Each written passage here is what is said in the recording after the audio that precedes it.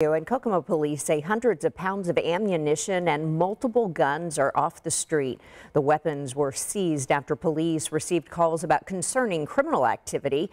Last weekend, police were called about a fight involving handguns.